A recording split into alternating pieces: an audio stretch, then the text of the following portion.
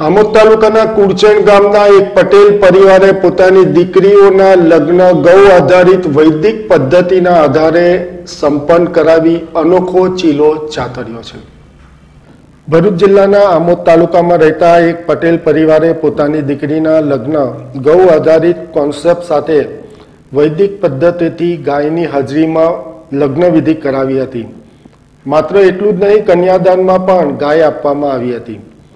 આમોદ તાલુકાના કુરચણ ગામના ગૌપ્રેમીએ તેમની દીકરી તથા અન્ય એક કુટુંબની પિતા વિહોણી દીકરીના લગ્ન વૈદિક પદ્ધતિથી કર્યા હતા। ગીર ગાયની સાક્ષીએ લગ્નની સમગ્ર વિધિ કરી બંને ગાયનું કન્યાદાન કરવામાં આવ્યું હતું। આ ખેડૂતે પોતાની દીકરીના લગ્નમાં સૂટ બૂટ પહેરવાને બદલે ભારતીય વસ્ત્રો પરિધાન કરી દીકરીની લગ્ન વિધિ કરાવી હતી।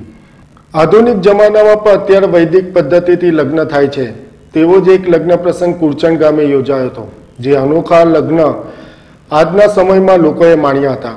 કુરચણ ગામે રહેતા કૌશિકભાઈ રમણભાઈ પટેલ અને તેમની પત્ની નૈનાબેનની પુત્રી એકતા અને તેના કુટુંબની પિતાની છત્રછાયા ગુમાવી દીધેલ દીકરી નિકિતાના લગ્ન વૈદિક પદ્ધતિથી 2 ગીર ગાય લગ્ન મંડપમાં શણગારી તેની સાક્ષીએ કરાવ્યા હતા। આ લગ્ન વિધિમાં દીકરીઓને આશીર્વાદ આપવા જામનગરથી દેવપ્રસાદ બાપુ પણ ખાસ આવ્યા હતા।